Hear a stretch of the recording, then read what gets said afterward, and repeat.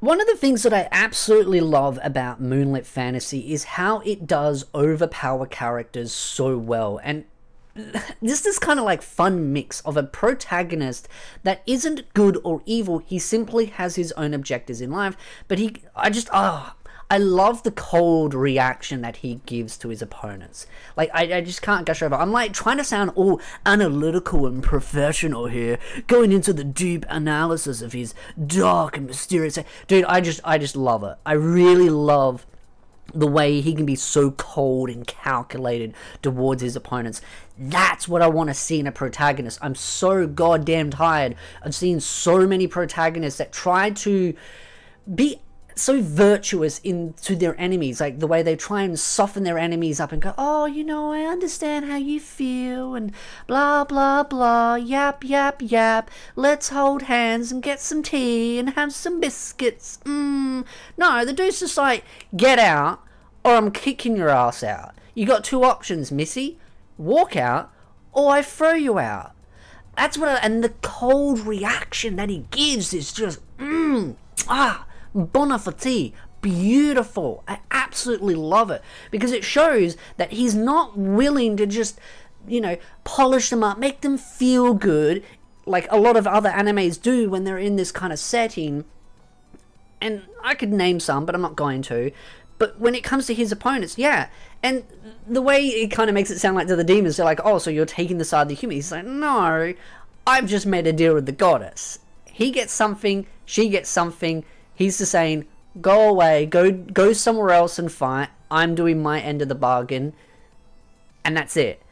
And I love the way he just torments his opponents. Like, he's not showing all his strength, because, yeah, he wants to keep it, you know, not show every single card that he's got, which is understandable because he's not sure how strong other people can be.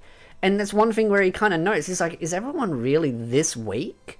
Because to him, he thinks that maybe there are people that are, like, could be stronger than him. That's how he's acting. That's how he's going into this. It kind of feels like Irons from Overlord, where Irons was very paranoid and worried that, oh, what if there's someone else out there really strong that could rival me? So he's very cautious on the steps that he makes, when in reality, he's the big dog out there. He can take anyone on. No one can rival him. So it's very similar in that sense. Like, it's like, okay, sure, when you're in that ivory tower watching down on an anime, you can say, oh, it doesn't matter, no one can beat you, whoa, just blow them all up.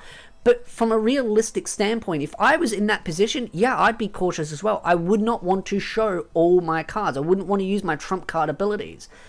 And yeah, that armor one is pretty powerful. And the funny thing is they all think he's a sorcerer. He's an archer, and they're all like, oh yes, he's the great sorcerer. He's not a sorcerer, he's a goddamn archer, and you're still getting ruffle stomped. It's like when Irons rolled around in his armor suit. Kind of makes it feel like some interesting parallels between the two, actually, when you think about it. That kind of like, oh, he looks like a sorcerer with a body armor, so it's kind of like a hybrid between melee and sorcerer, but he's just an archer. Irons rolling around in his Momon outfit as a warrior, but he's really a sorcerer. I love it. I really love that parallel. Maybe it might give me some inspirations for a title to kind of trigger some kids.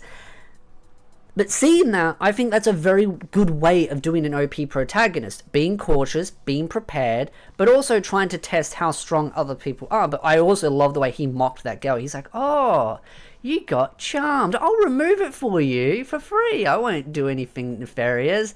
And just the way, you could tell straight away the way she started talking about, oh yeah, I just let him go because he entertained me. And it's like, he's stronger than you and he's showing you an even better time.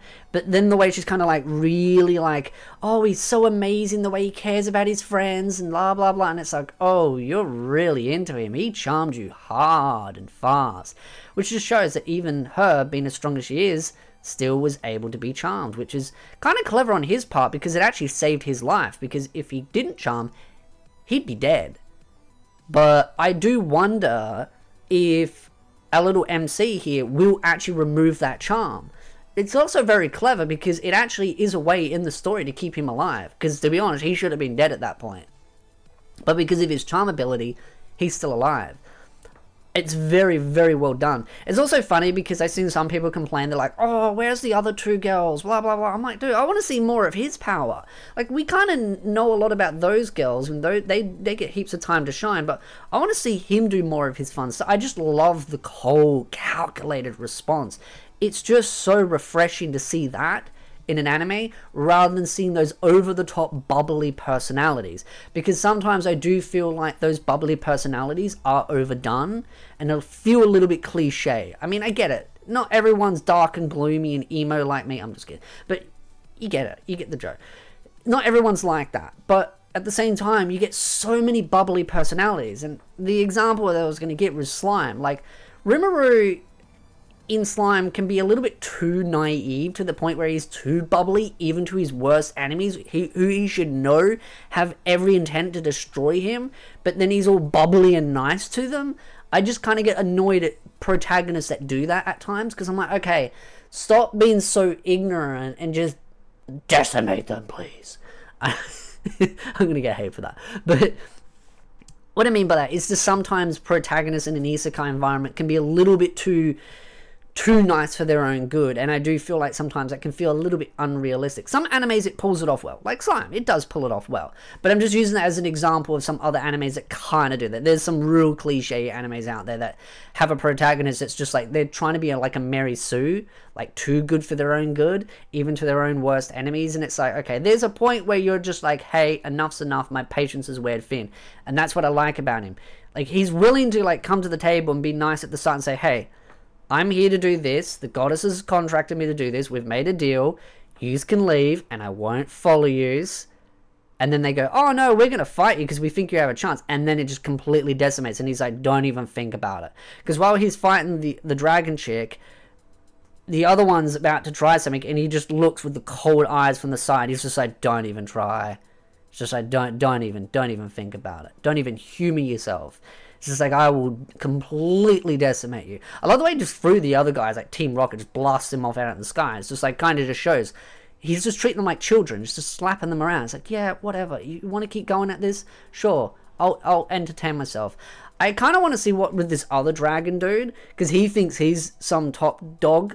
I want to see him get himself slapped around a couple of times. That would be hilarious. Even though they've gotten stronger, there's still nothing compared to him. So this is the thing. This is what I love about Moonlit Fantasy, is the change in tone. And I like seeing protagonists that aren't the normal copy-paste style. Which is why I feel like it would be nice to see more isekais like this get a little bit more attention, but because it's not...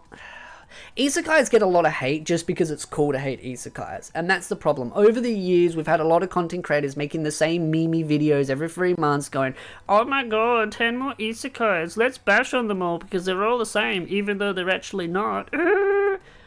I'm sorry, but it gets annoying when you make the same video, and I know some people are going to know who I'm referring to. I have no hatred towards them. I just find it annoying every anime season you get those same jokes of like, oh, look at all these isekais, but I'm like, there are actually good ones out there. Just because there are a couple of ones that may feel a little bit, you know, mass manufactured carbon copy, there are still good ones out there. And those are the ones we should be praising as trying to be unique. And being an isekai is very easy when it's just reincarnated, transported, whether it's a soul, a body, or whatnot. It's very easy, and it's a nice trope to have because it allows to create a fresh new world with a personality from a past life. It's a good self-insert, which is understandable why so many people like those isekais. So, I really love the episode. And it's kind of built off the last episode where we've got some of these cool action scenes, scene abilities and stuff. Like, we got a bunch of episodes of, like, world-building, politic kind of stuff. Now we're getting some combat stuff with some talking as well. But I think it still follows that issue that some people just complain because they're like, they want, like, some weird mixture thing. And I'm like, this is good. It's got some good talking. It's got some back and forth. I love the taunting. Like, the taunting's really good. So I'm enjoying it. I'd love to know your thoughts in the comment section down below. I'll harp on again. I'm really looking forward to more of the light novel volumes coming out because seeing the anime, seeing the light novel, I love seeing the differences. But we do have release dates for volume 2 and 3 of this. So again, stick around. I will be doing the light novel reviews. Check out my volume 1 review if you want to. And again, I will be doing light novel reviews on this series. And when there is a season 3, of course I'll be covering it. So again, if you like this video, hit the like, subscribe, and I'll see you beautiful nerds in the next video.